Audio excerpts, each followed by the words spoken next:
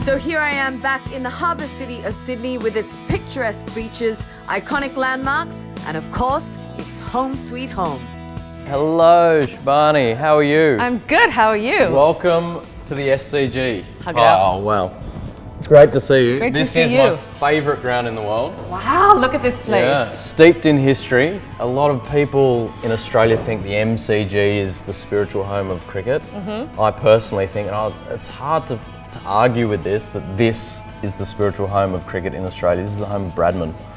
I mean, and as we can see, that is the original from the scoreboard, and they framed it when they knocked the scoreboard down, and they put it here in the members bar. I mean, this is a great members room. And it's amazing. And I feel as though they've managed to keep the character of it over the years. Yeah. So it's not completely modern, but it's got that old school feeling. And that's why I love the ground. So I thought I'd show you around a little bit. You see, this is the home dressing room. Home dressing room. The Indians this summer Which means the Indians are this way. Yeah, we'll gravitate this way. It's a little small. This is the front room. Oh, this is so amazing, but it's though. steeped in history. You've got the honour boards of any visiting Test player to either score 100 or take 5 wickets. But what I love about this is some honour boards are placed for the public to see, but this is for the players. And as you can see, it's steeped in history all the way back to 1882.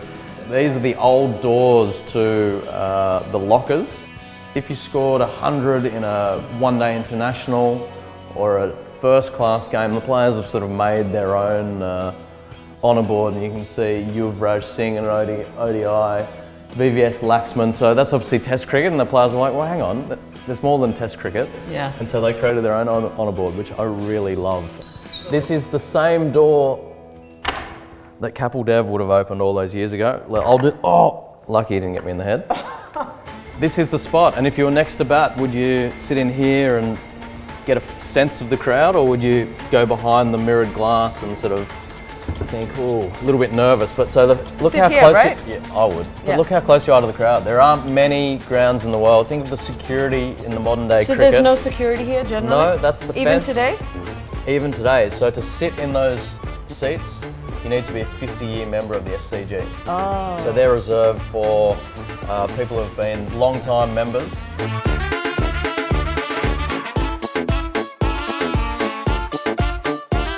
So this is Yabba. So, you know, the modern stadium is obviously all seats, but back in the day, this was a grass hill. The old scoreboard used to be up here. And back in the day, as folklore has it, Yabba used to sit here. So he was known as the sort of, you know, the jester of the crowd back in the day, calling out, yelling things at players, making everyone laugh. And so here he is. Another great part of the history that they've kept. Yeah. Love it.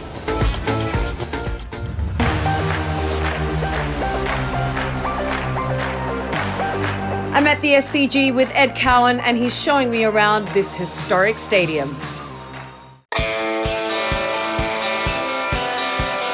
The statues are a new feature, and Richie Beno is over there to our right. Steve Waugh's here, and then they've sort of interwoven these beautiful bronze statues, and they've got the Walk of Honours. Betty Cuthbert, who most cricket fans won't know, but she was a fantastic Olympian in athletics for Australia. So you've got to remember that the SCG obviously is the Sydney cricket ground, but it also has so many different sports. So the Sydney Swans play here in the winter. There's a huge history of rugby league at this ground before Allianz Stadium next door was built. Used to host athletics carnivals, held a Major League Baseball game only a few years ago. So while it is a cricket ground, it is a multi-sport ground as well. That's the great thing about Australia, is that Australia is a multi-sport nation. It is. Well, that's the joy, and particularly Sydney, you've got the beach within touching distance of the city. You know, swimming at the beach, working in town, your kids are racing around at all the sporting events. It is a great lifestyle, you're right. So one last thing I did want to show you, because it's you know, obviously some great memories on this ground as well. I'm getting a bit emotional even talking about it already. But there was an event here that saw the passing of a friend of mine, Phil Hughes, and they have a plaque, sorry, up next to the members stand up here. So every time you you walk out to bat, you can walk past that and think of a lost friend. Kind of emotion that just the stadium alone, steeped in so much history, can kind of evoke in a person. And clearly this is something that's very deep-rooted for you. So we thank you for sharing that with us. I know that must have been tough. So this is obviously a memorial for Philip Hughes, who passed away in 2014. And just reading the words, 63, not out forever, it's literally given me goosebumps.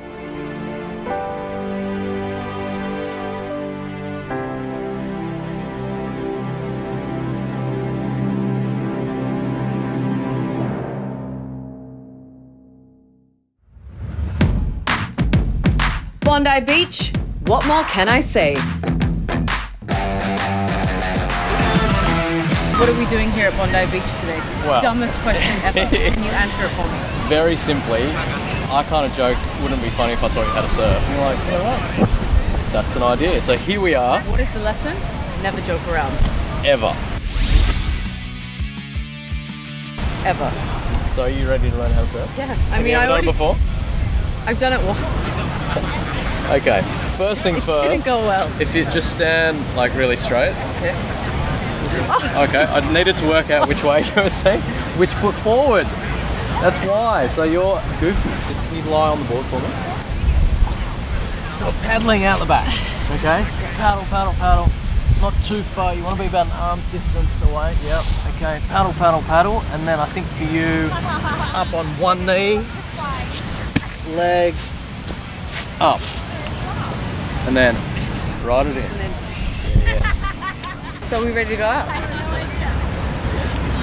Here we go.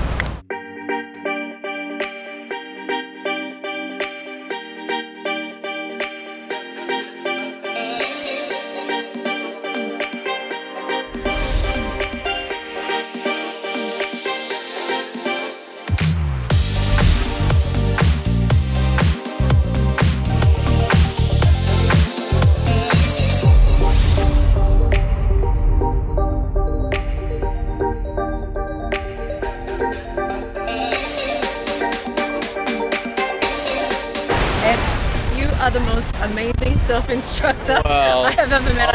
I appreciate you abandoning me in the water once or twice. But no, honestly, like I couldn't have asked for a better day than you teaching me how to surf. That was fun, thanks. Thank you so much. Good work. Should we do a little dance? Not here, we shouldn't. No, we should not. Surfing and ice cream at Bondi, what more could you ask for? It's easy to see why Sydney Harbour is regarded as one of the most beautiful natural harbours in the world. Well, it's not the sunniest day today, but here we are on Sydney Harbour with East Sails, and right behind me you can see a spectacular view of the Opera House and the Sydney Harbour Bridge.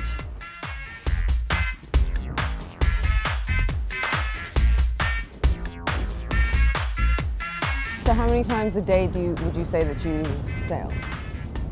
During the summer period, just about every day, and it never tires me out. Really? No. You're on water more than you are on dry land then. That's okay. You are. What's wrong with that? You are there, right? Yes. Best job in the world. Yes. Yes, it can be. Yeah, but we have to focus and we never get complacent. But yeah, it's I'm out here on a beautiful day, meeting beautiful people on a beautiful harbour. Does it get any better?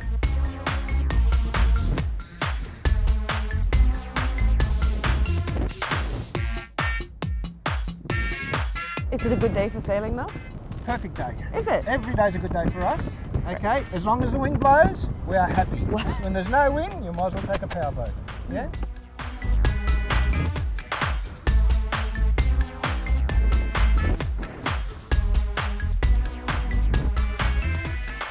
One of the things that I actually love about Sydney is that it's a great shopping destination. And here at the Rocks Markets on Sundays, you can find an eclectic mix of art, fashion and jewellery, most of which is Australian owned and made.